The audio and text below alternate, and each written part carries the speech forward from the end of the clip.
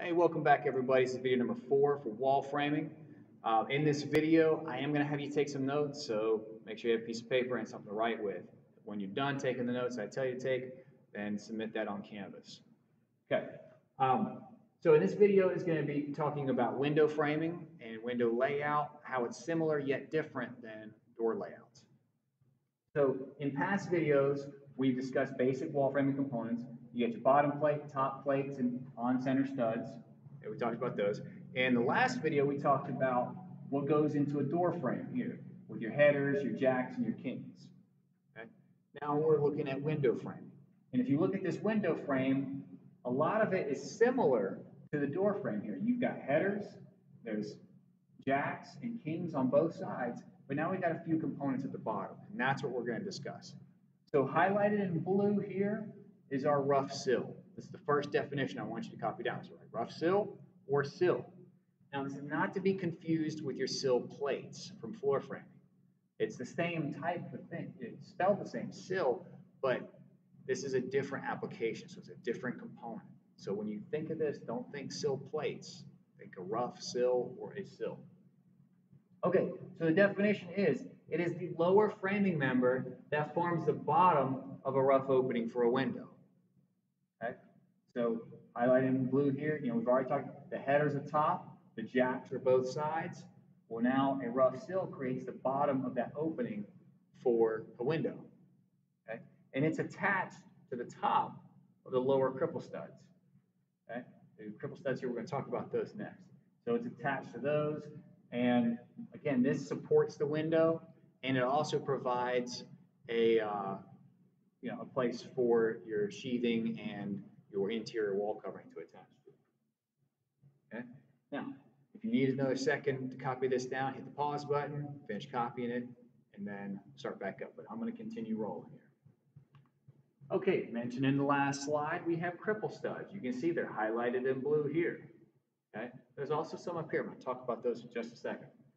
So in wall framing, a cripple stud is a short piece that fills a space between its sill or the rough sill and the sole plate, or between a header and a top plate. I'll make a small adjustment here.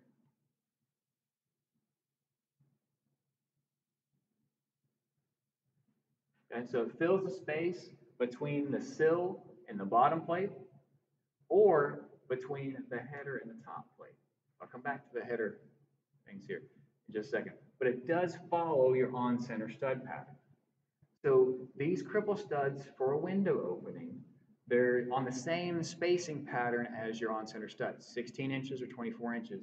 So when you're laying out your on-center studs, those follow these exact same patterns. You're just going to use a different symbol when you're doing your layout process to make sure that your on-center studs and your cripple studs are differentiated. Okay? Now, below the window, this helps support the rough sill, so the rough sill does not sag, and it has enough support, and it supports the window. Okay? It also helps keep the exterior sheathing and the interior wall covering, keeps them rigid, keeps them supported. So that's the purpose of your cripple studs here. Now, above a door, you might get some cripple studs as well, especially, let's say your ceilings are really tall, like 10-foot ceilings, and you have an 8-foot tall door, you're going to have several feet of space up there. That's not going to be complete header. So they'll have a big enough header, but then there's still going to have to be some space filled with the cripple studs. So you might get them here, but some of your windows or doors might not, and these can happen above windows as well. I'm just saying that there might be some above your headers, going from the header to the top plate. What we're going to do in this class, all of our headers are going to look like this, so you don't have to worry about that. But below your sill is when you're going to find cripples in this class. Okay, so if you have that, I'm going to jump ahead a number of slides. Talk about window framing. Okay, again, when we're looking at this, it's very similar to a door. We've got our header, jacks and kings, top plate, bottom plate, on-center studs. We're just adding 2 more components to the mix. Okay, So the layout process, I'm gonna go over this, and then I'm gonna review some stuff, and I'll come back and I'll do that layout process in just a minute. Okay? So you're gonna start with finding your center point for the door or window. That should say window. A little typo here. So the center point for the window. Okay? Measure out from that center point. Remember to add 2 inches minimum to the width and height for all windows. If you don't do that, your window will not fit in your opening because it's going to be too small. Okay? Then your trimmer stud is going to be placed outside of those marks. You're going to measure over 1.5 inches for kings, and then you're going to lay out on center studs and cripple studs. Now, if you're doing a door, you don't do cripple studs. In a lot of cases, you'll stop there. But since the window, this is one of our extra steps here for the layout process. Okay. All right.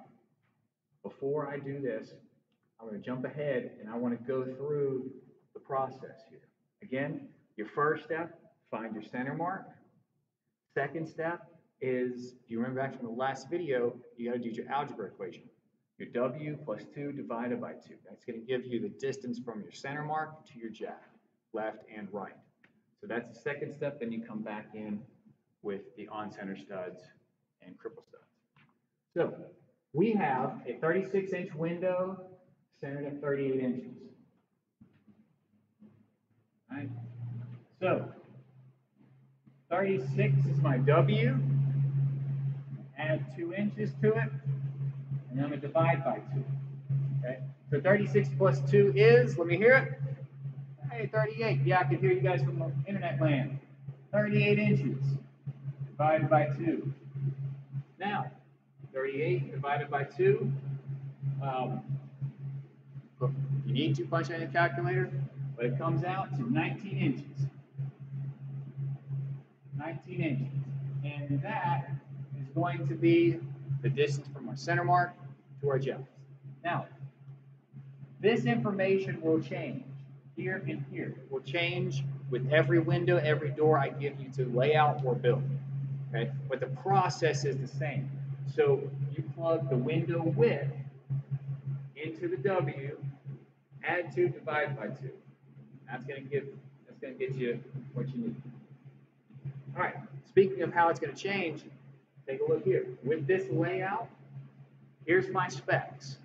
This is a 24-inch by 36-inch window. Okay. Now, when you look at these two measurements, I have given you width and height. Remember, width is always listed first. It's never listed second.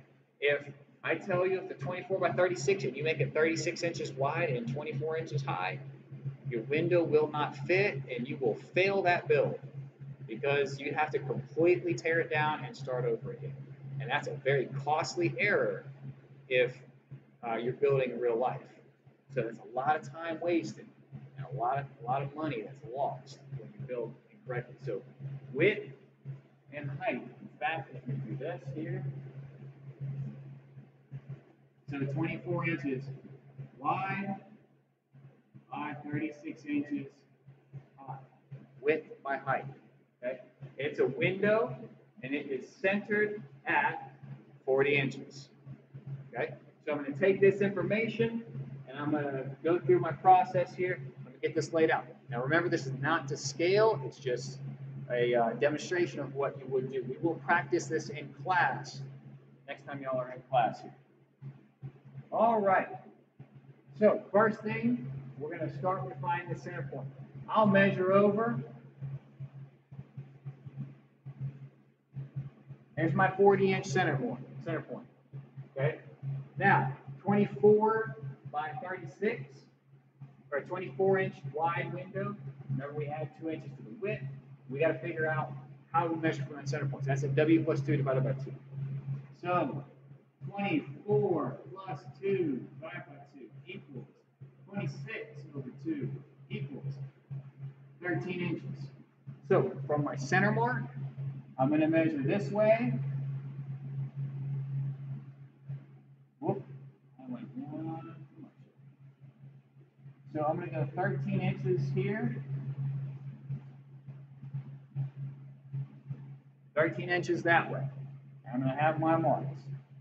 Now, the trimmer studs will be placed on the outside of those marks, And remember, J is what we're using for jacks and trimmers. You're going to hear me say jacks more than you will say trimmers. So I'm going to have my J here and J here. And again, as I said in the last video, your jack should always be on the outsides. Center mark, jacks, and kings build away when you're doing the door or window frame. On center studs go one direction. Doesn't matter which, it goes one direction. But your jacks and kings always go away from the center mark. Okay? So got that set up. Now measure over 1.5 inches for the kings. So you use your speed square. Measure over 1.5 inches. You put your king here.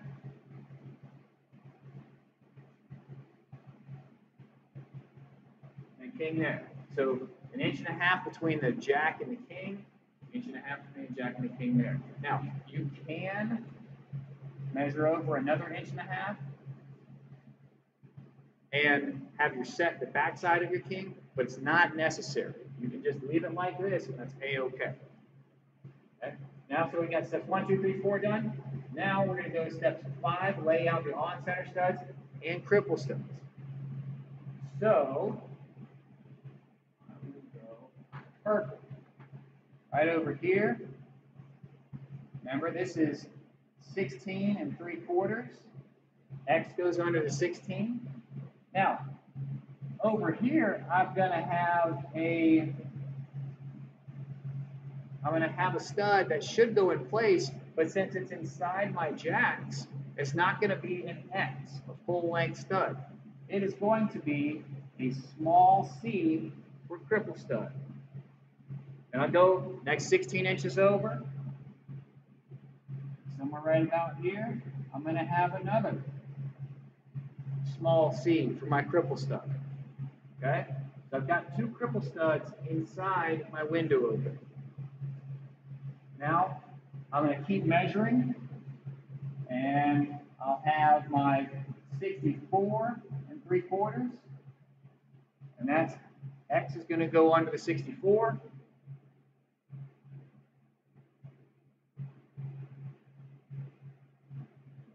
$80 3/4 is my last on center stud.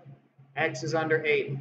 Now, the last thing I'm going to need to put in here are X's on the ends. Always make sure you have an X on each end.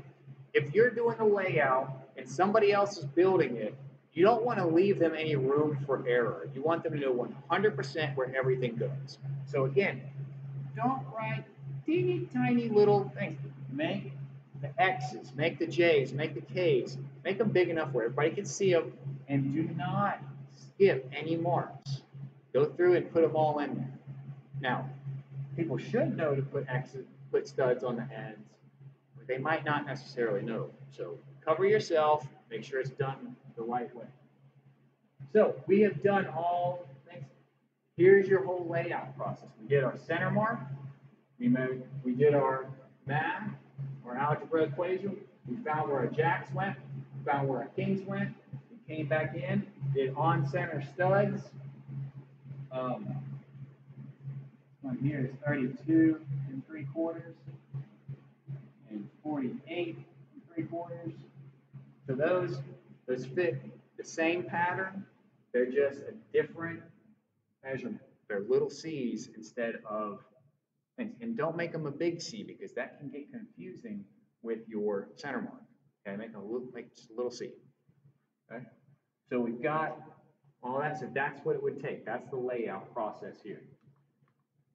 So essentially, if I was building this window frame, this is what my layout will look like here.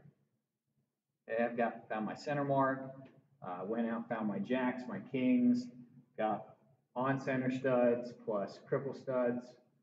That's what it would look like. And once you have this done, then you can figure out, okay, I know how many on center studs, I know how many jacks, kings, I know how many cripple studs, I know the size of my header, I know the size of my sill. You can cut everything all at one time. In fact, we're going to talk about this next one here. So after the layout's done, then you can go measure and cut all your pieces. Again, it's much more efficient to cut everything at one time for a wall section and then take it over instead of cutting one piece at a time, going back, cutting the next piece, next piece, next piece, next piece. It just takes way too much time. So you can build everything at once and then you start installing. And really, step number 2, this should say installing king studs and, come on, man, the wrong button. Bear with me just a second, I'm almost back. Okay. King studs and